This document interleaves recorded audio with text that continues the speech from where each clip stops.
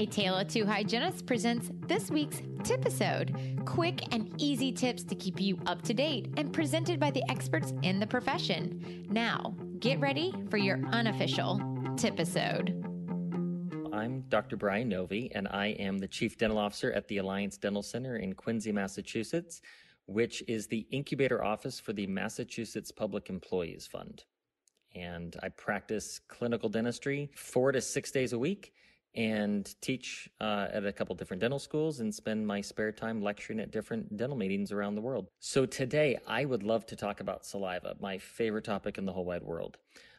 Because what I've found as I travel around and as I teach cariology to dentists and dental hygienists and dental assistants and everyone in the dental ecosystem, there seems to be this misconception or misperception that the amount of saliva in your mouth is actually equated to how healthy your mouth is. And we tend to think that if you have a lot of saliva, you probably have a really healthy mouth. So in a lot of caries risk assessment activities, people tend to ask the question, does your mouth appear dry? Does it feel dry? When in fact, you can have a little bit of really good saliva or you can have a lot of really bad saliva. And point in fact is the reality that every dentist has prepped a crown and not been able to produce a good temporary, not be able to take a good impression because that tooth is being bathed in so much saliva. So if that saliva was really good quality saliva, why would that patient need a crown to be done in the first place? That saliva should have been protecting that tooth from getting a crown. So it's not just about the quantity of saliva, it's about the quality of saliva. And a lot of people think that, well, if you don't have saliva, maybe we could just stimulate more saliva, because if you stimulate saliva, then that's going to be good quality saliva.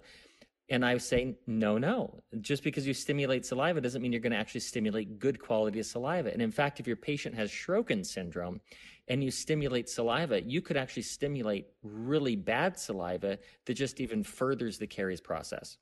So in this TIPisode, I really want to talk about saliva because it's such an underappreciated bodily fluid that is, in my opinion, the most diagnostic fluid of the human body. But as I lead into this TIPisode, as you're listening to this, it would be great if you could wander around your house or around the lunchroom in your office, go find yourself some source of acid like lemon juice or lime juice or vinegar or even Coke or 7-Up. Those would be great sources of acid to show you what I want you to feel in your own mouth. But also go find yourself some salt. So you're looking for a source of acid and some salt. And you could use some salty nuts if you want, like some salty sunflower seeds. Those would be great. But you could just have a little bit of table salt too. And then later on in the TIPisode, we'll do a hands-on activity. So what I want the audience to actually understand is that just because you have saliva doesn't mean there isn't something to improve in the saliva. And very often when you look in a patient's mouth, you can figure out, is the quality of the saliva really good or is the quality of the saliva poor? And can it be improved somehow? So if you look into a patient's mouth and you see a lot of calculus everywhere, oddly enough, that's a really good indication that the patient has really good quality saliva. It means they have a high buffering capacity, they have a lot of ions in their saliva, and it's basic. And that's why it's actually mineralizing the plaque. It's turning the plaque hard and calcifying it because there's so many excess ions in the saliva, and it's basic. In the opposite of that extreme is the patient who doesn't produce any calculus at all in their teeth, and you look in their mouth and you say, oh my gosh, you must be a really good brusher. There's no tartar on your teeth. Well, actually, that's an indication that the patient's saliva is so acidic, it's breaking down the calculus on their teeth, and it's demineralizing the teeth. And it's actually nurturing the growth of aciduric bacteria, the bacteria that cause tooth decay, which then in turn grows acidogenic bacteria that like to live in acids. So really good quality saliva is basic. It's at a pH above 6.8, even better would be above 7. When it gets above 7.2, you start to form calculus like stalagmites and stalactites on the teeth. And that's because you have a protein in your saliva, which is there by design to prevent you from forming calculus. So you have a protein in your saliva called stadherin, which inhibits the primary and secondary precipitation of calcium from your saliva. So if you have stadherin in your saliva, which is only there and is only functional between the pH of 6.8 to 7.2. So if the pH of your saliva goes above 7.2, stadherin doesn't fold properly, and then it can't prevent calculus from forming on your teeth. So when the pH of your saliva stays above 7.2, stadherin doesn't fold properly, and you form calculus on your teeth like crazy.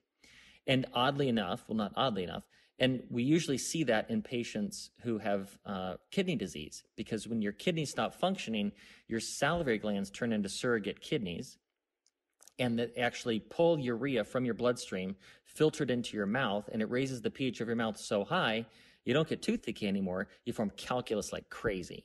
And we see these in patients, and we go, oh my gosh, doesn't this patient brush their teeth? Well, they could brush it every single day really, really well, and they're still going to form calculus because their saliva is so basic, and that one protein, which is there to stop calculus from forming, that one protein doesn't fold, calculus forms like crazy, and we think, oh, this patient just doesn't brush, when in fact it's all about the chemistry of their saliva. So the question really becomes, how do you identify that a patient has really good quality saliva? Well, usually they have a little bit of tartar on their teeth. They have a little bit of calculus on their teeth. That's a good indication that their mouth or their saliva is usually basic. And usually they're low caries risk. You notice they don't have interproximal lesions. And if they do have any exposed root surfaces, they're hard and they're glossy and they're nice and smooth. If they start to demineralize, really good indication their saliva is probably fairly acidic. So what makes good saliva is the fact that you have an elevated pH of 6.8.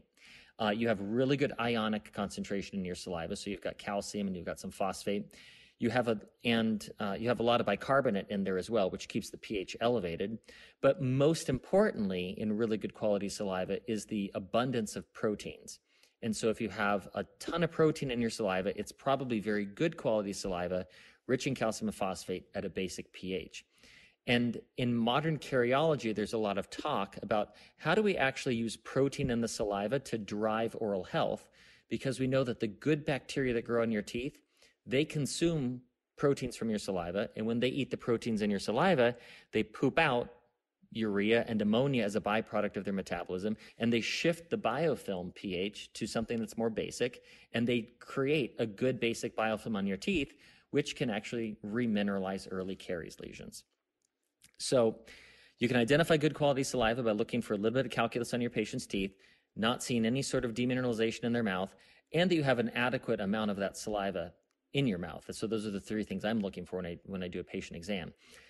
You also can notice it clinically. If you ever have noticed when you take fluoride varnish and you're wiping fluoride varnish on a patient's teeth, and sometimes you don't get them quite dry, and your brush goes through the saliva a little bit, and you notice a booger forming on the end of your brush, and you're trying to you're thinking, oh well, it's okay, I'll just wipe this on the teeth, but you can't get it to stick to the teeth because it's sticking more to the brush, and you're pulling this goober throughout the whole patient's mouth. You're like, just get off the brush. That's a really good indication that patient's saliva is so rich in calcium and phosphate, the chemical reaction that it's having on the brush, creating that booger, is what you wanted to happen on the tooth. And what it means is that you're applying fluoride varnish incorrectly in that patient's mouth. That means you're doing it wrong. You need to get all the saliva out of there, get the teeth dry, get a new brush, get some new fluoride varnish, because you cannot stop that chemical reaction that's happening on the end of that fluoride varnish brush. So I say, anytime you notice that booger forming on your fluoride varnish brush, it means you're doing something wrong. Or it also means the patient has really good quality saliva. But the question really becomes, how do you make good quality saliva? So if you want to actually get a feel, no pun, you're gonna get a mouth feel for quality saliva. So if you take that acid that you found, whether it's lemon juice or Coke or 7-Up, or vinegar. I don't know why you would have vinegar in your dental office, but if you have vinegar for your fish and chips that you're eating at lunchtime, take your finger and put it, and if you don't have hands-on stuff at home to do this with you right now, just picture this in your mind, and you'll start salivating anyway, because that's what we do. We salivate when you think about salivating. But if you dip your finger in your acid, your lemon juice, your vinegar or something, and taste it, it's sour, and you notice it immediately. You start to produce a little bit of saliva.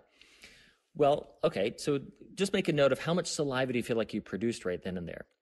You produced a little bit. Your mouth tasted something sour, and your body reacted by stimulating some saliva to try to neutralize that acid.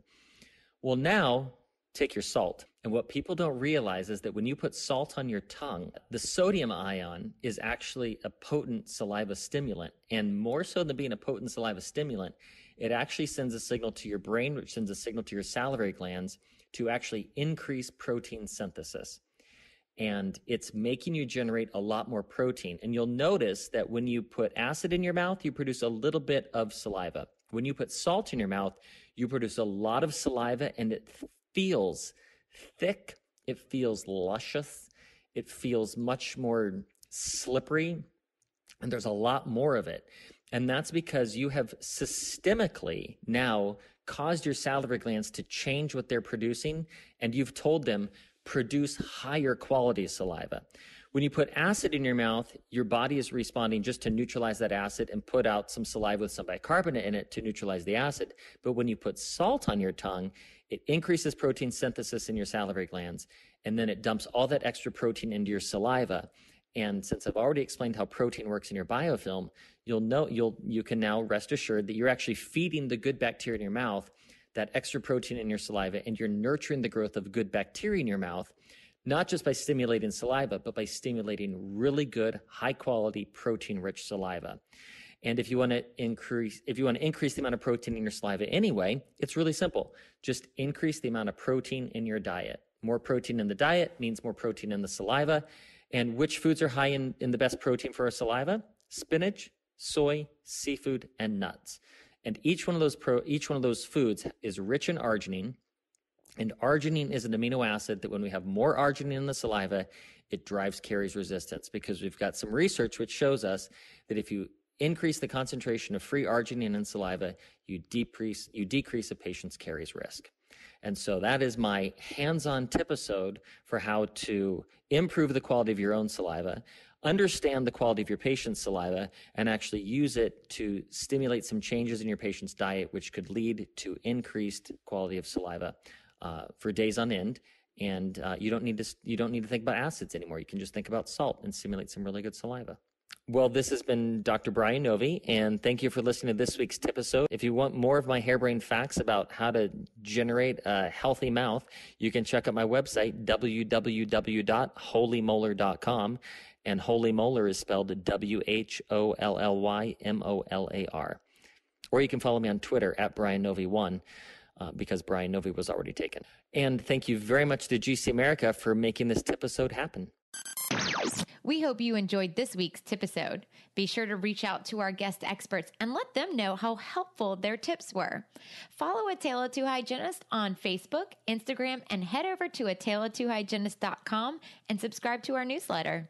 You can also email us at ataleoftwohygienist@gmail.com and keep listening for more awesome content from your unofficial dental hygiene podcast.